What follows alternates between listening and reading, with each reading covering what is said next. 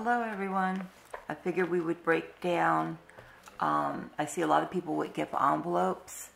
I am bringing my gift envelope back in next year in January, but I figured we'd do a quick breakdown as far as for what people use gift envelopes for. What I use my gift envelope for is usually birthdays, anniversaries, you know, like dinners, for like anniversary dinners or birthday dinners, you know, that kind of stuff. So how I break mine down is there's 8 people that I buy a birthday gift for. So, and that's including my 3 sons, my 2 daughter-in-laws, my husband, and my 2 sisters. So that is 8 people. And it usually breaks down to about $25 per person. So that's just for birthday. So that would come out to $200 in birthday money for 8 people. All right, then you have anniversaries. Anniversaries only consist of 3, which is my oldest son and daughter-in-law, my youngest son and daughter-in-law, and mine and my husband's. So yeah, I do budget for me and my husband, because sometimes we'll just get dinner, or you know, we'll just like go and just buy a little small thing for each of us for our anniversary. So that's only like 3 anniversaries, and you times that by $50, and that's going to come out to $150 for anniversaries. Then we have dinners. Okay, we do sometimes, it's not every year, but we'll do dinner for like a birthday, or we'll do dinner for like an anniversary. So normally that would come out to, for like 3, if we do 3 anniversaries, we'll do like $100 for a couple for dinner. And we times that by 3, and then that will come out to $300 there. And then we have miscellaneous. Miscellaneous is, if, you know, for tips, if you go out to dinner, or you order dinner in, and the person who brings the dinner, or the person that does your dinner and you go pick it up, you know, you want to send them a tip, so you give them, you know, money out of that. So I mark that miscellaneous, because you're not going to use it all the time for tips. Miscellaneous, we'll see if you're in a store and you see like a cute little gift that you know somebody in your family is going to like, you know, I would take that from that miscellaneous there. So miscellaneous, we're only going to do about $50 for miscellaneous. And that's just, you know, either a gift or a tip, or whatever you want to use that $50 in miscellaneous for. So we're going to add this up. It should come to $700.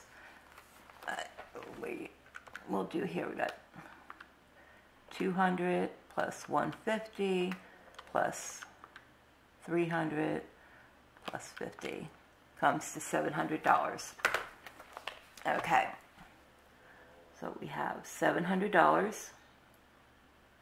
Now that's $700. We're going to go down here and go $700, and we're going to divide that by 11 months. Okay, so we have, put that there, 700 divided by 11, well, we could do 12 months. So let's do, because money's going to, when you put money in for gifts and stuff, money's going to keep coming in and out, because birthdays and anniversaries are all different months. So we'll go 12 months. So we'll go 700 divided by 12 breaks down to, say, $59 a month. So that's $59 monthly. I did that wrong. Yeah, not $700 divided by 59. No. All right. It's divided by 12, which will equal it comes to $58.33. So we'll just go $59, and that would be monthly. Okay. Now you'll take the $59 monthly, all right, and you'll divide that by 4 weeks in a month, which will come out to, we'll just say $15 a week. So we will go $59 divided by 4 weeks will equal to, we'll just say $15 a week, and then we'll just put weekly here.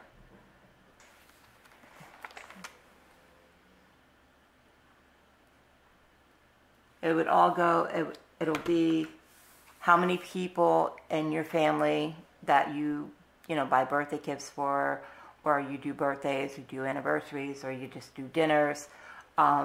You would take that number by the amount of what you would give them for a birthday gift or an anniversary gift, and then you would divide that by the amount of people that you would be giving money to, or gift card, or however you do it.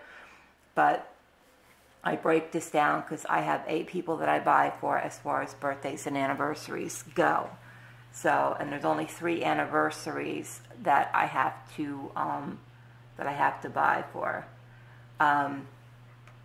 My parents are passed on, so there's no I don't have to worry about birthday or anniversary gifts because they passed on a long time ago. When they were alive, yes, I did buy them both anniversary gifts. I did buy them birthday gifts. My father was he liked lottery scratch-offs. So he used to love getting the lottery scratch-offs for his birthday, or at Christmas time, things like that. He passed away in 2000, and then my mother, he had a heart attack and he passed away. And my mother, she passed away 4 years later from, some people who are a nurse might know what this is. She had myelodysplastic syndrome, which was a blood disorder, and she had passed away from that in 2004. So I lost both of my parents within 4 years of each other, and it was hard. So I come from a family of 6. I am the youngest of 6, and I have 2 sisters, but I also have 3 brothers. So, but all right, I'm going to stop rambling. Sorry if I rambled too much. But this is what my breakdown is for gifts. So, I have 8 people, $25 a person, coming out to $200. Anniversaries, I only have 3, so $50 a couple for $150. And if we decide to do dinners for like anniversary or birthday, I times that by 3, and it would be $300. And then for miscellaneous, for any extra added things that you want to get, then I put like $50.